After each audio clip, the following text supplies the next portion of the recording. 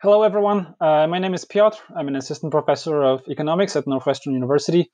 I'm going to talk today about my joint work with Jiangtao Li from Singapore Management University about optimality of simple mechanisms when agents are unsophisticated.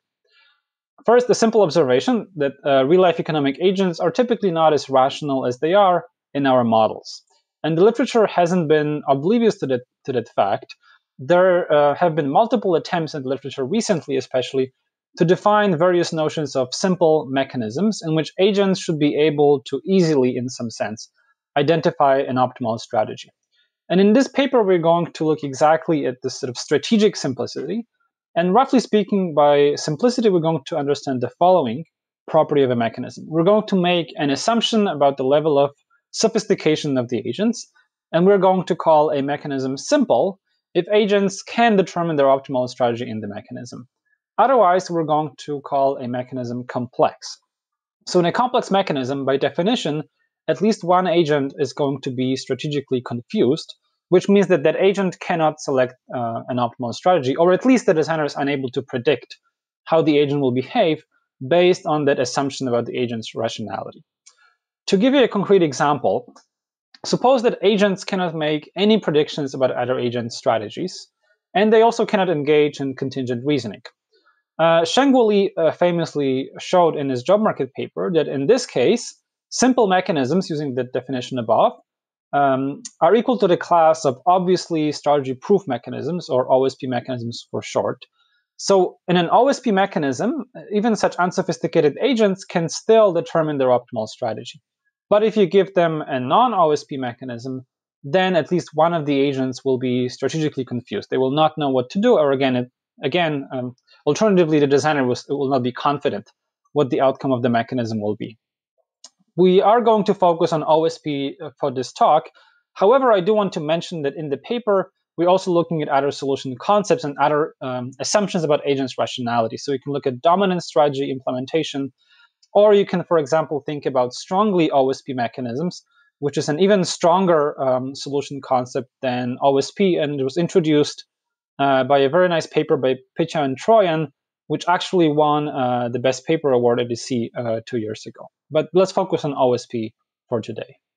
So what's the typical story in some sense in the literature? That when agents are unsophisticated, we should use a simple mechanism so that we know how they will behave, so that we can predict play.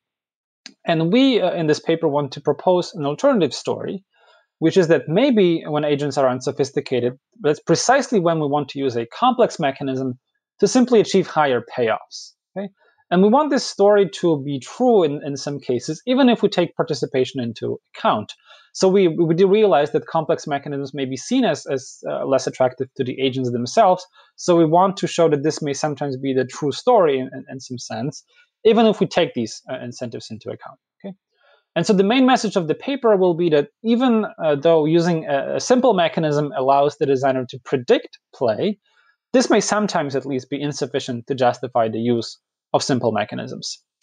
And so here's more precisely how we're going to proceed in our approach. We're going to take seriously that sort of behavioral foundation or assumption underlying the justification for simple mechanisms.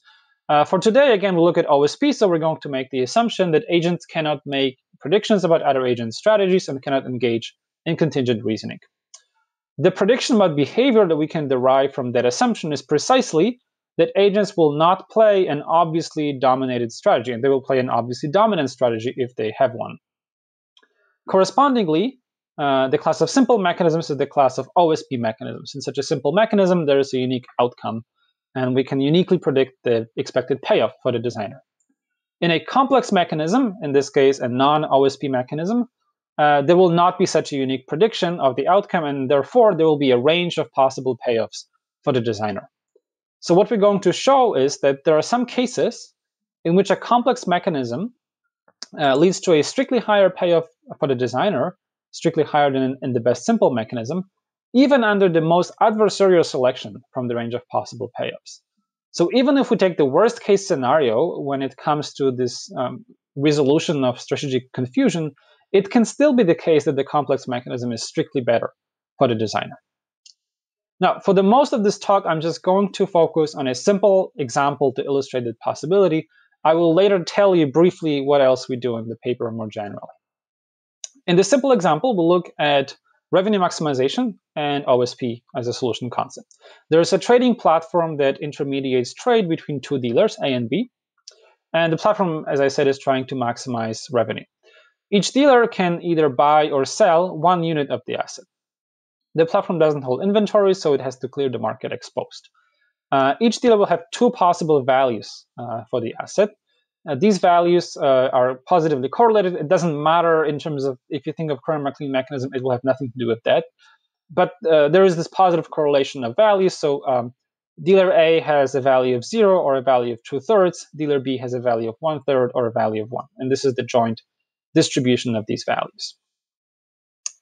Okay, so we want to look at the best OSP mechanism. So let me first recall the definition of obvious dominance.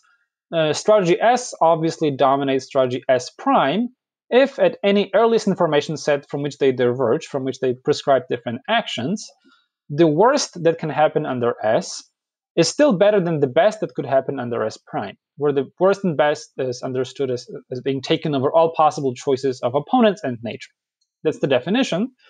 And then Sheng Wu, in his paper, showed that personalized clock auctions are OSP. We can prove a similar result for our setting, that at least the best mechanism in this setting is, in fact, a personalized clock auction. It looks like this. So you first go to dealer A, and you ask if she would like to sell the asset at a price of 0. If she says yes, then she sells the asset to dealer B at a price of 0.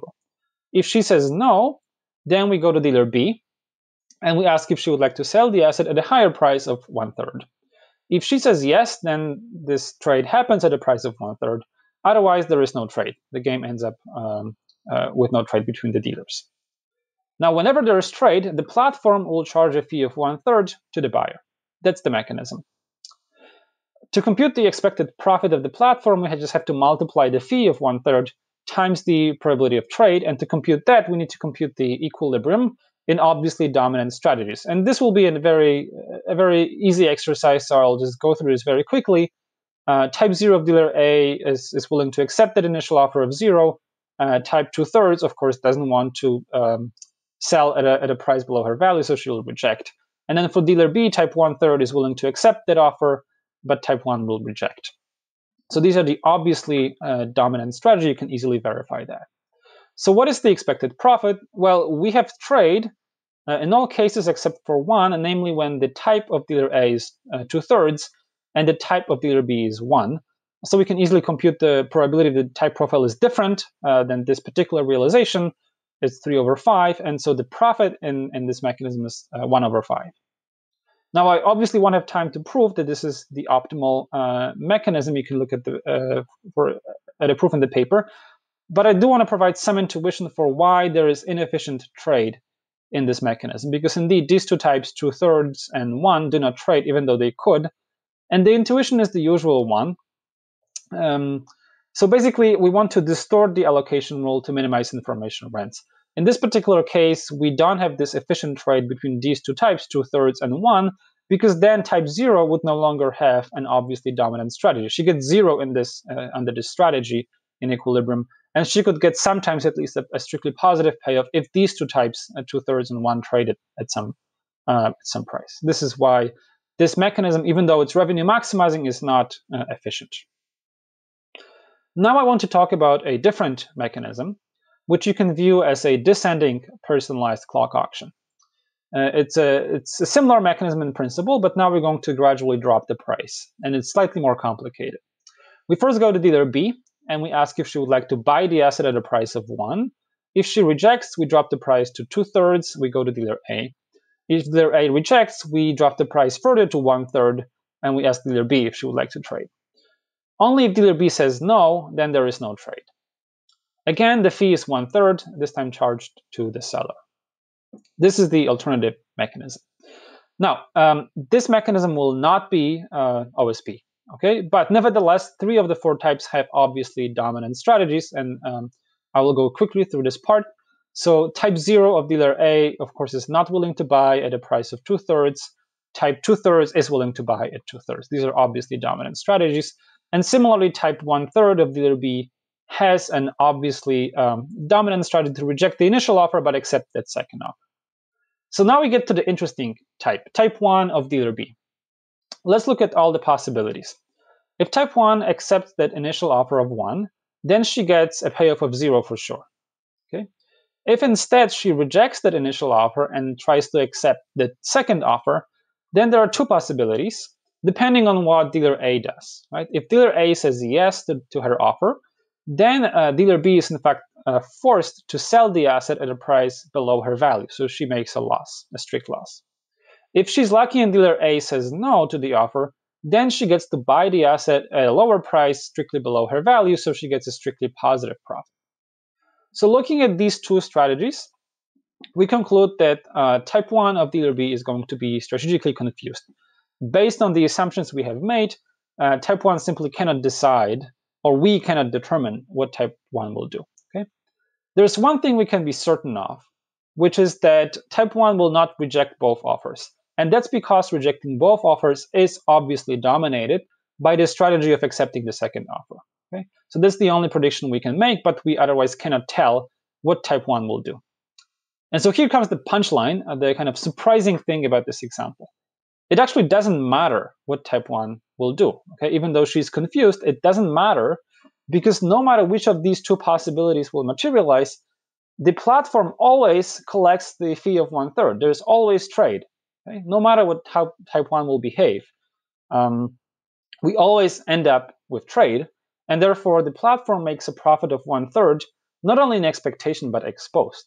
And this is obviously strictly better than the best the platform could do with a simple mechanism, which only gave a profit of 1/5.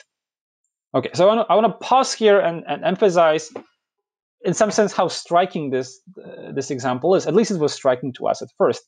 This effectively shows that we fixed an assumption about agents' rationality, what they can do. And without changing the assumption, we only looked at a possibility of a mechanism without an equilibrium, in some sense, a mechanism where we cannot predict what's going to happen. And we showed that no matter what happens, that mechanism delivers a strictly higher payoff to the designer, the platform, strictly higher revenue. Okay? And in this sense, it's unambiguously preferred to use that complex mechanism, right? So whenever this happens, whenever the complex mechanism unambiguously outperforms the best simple mechanism, we call that strong dominance, where of course the adjective strong indicates that it's a strict improvement, even under the most adversarial selection from the set of possible outcomes. Okay? I want to make one more comment about this example before I go on. And it's a comment about participation. So we might be naturally concerned that dealer B would not want to participate in this mechanism, anticipating that she will be confused. However, if we treat participation or non-participation as just another strategy, then in fact we can be sure that dealer B will want to participate. And that's because non-participation, which gives you 0 for sure, is in fact obviously dominated by this strategy of accepting the initial offer. We can make it strictly obviously dominated by lowering the price by epsilon. Okay? And so in this sense, at least, all of the dealers want to participate in this mechanism, even though it's complex. Okay, so what do we do in the paper beyond the example? First of all, we want to put some limits on this, in some sense, negative example by proving a result which identifies environments for which strong dominance of the best simple mechanism is not possible. Okay? And this is, in some sense, an optimality foundation for simple mechanism, because it says that at least they cannot be strongly dominated by a complex one. To give you a flavor of this result, I'm going to tell you intuitively what the assumption is of that result. And the assumption is that in the best simple mechanism, the IC constraints should only bind along the edges of some tree in the type space. That sounds abstract, but one case you might be familiar with is that in some cases only local downward IC constraints bind, and that will satisfy the assumptions of the result and will produce the conclusion that a simple mechanism will in fact be optimal in the sense of not being strongly dominated by a complex one. And one canonical environment where this will hold is just the Meyerson optimal auction in the regular case. So we can predict that in these canonical environments, such weird examples could not be constructed. So that's somewhat reassuring. But then we also show some more negative results. So we show that this type of example of strong dominance can be extended to many other environments and many other objective functions. In particular, we identified conditions under which strong dominance is always possible for at least some objective function. And two quick remarks here. First, we showed that strong dominance is possible even when there is just one agent in the mechanism, in which case the designer might use randomization to confuse the agent. And second, strong dominance is not just about revenue maximization. So it's not just about exploiting the agents, extracting rents. It can also be helpful to use a complex mechanism when the designer actually cares about the agent's welfare. We have such examples in the paper as well. And finally, in the last part of the paper, we'll look at weak dominance. So strong dominance requires that the complex mechanism is always strictly better than the best simple mechanism. Weak dominance is more permissive. It says only that the complex mechanism should never be worse, and it is sometimes strictly better.